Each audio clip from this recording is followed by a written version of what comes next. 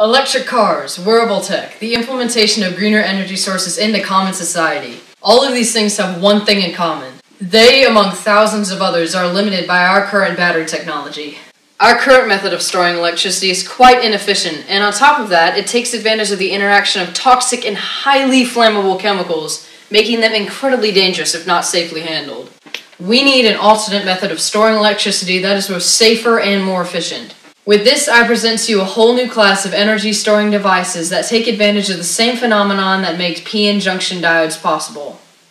Here I hold two different materials. One is made of something called n-type silicon and the other p-type silicon.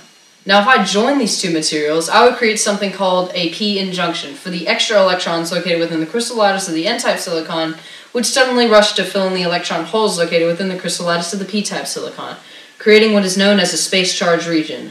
Now, knowing that the definition of electric current is the flow of charged particles, we can safely assume that current was produced when these two objects were first joined. In theory, we could use this current to power any electrical device you could imagine. To test this, I used a multimeter to measure the exact amount of voltage between these two materials and was able to determine it to be 0.5 millivolts exactly. Now, what you see here is the design for my invention. What you have is a cylinder of n-type silicon separated from a cylinder of p-type silicon by a layer of insulating material.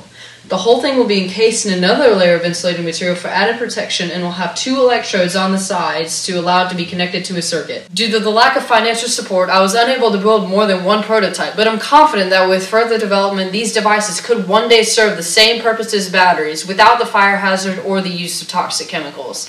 With even further development, you could, in theory, make these devices to be as small as carbon nanotubes. My name is Will Paschal, and thank you for your time.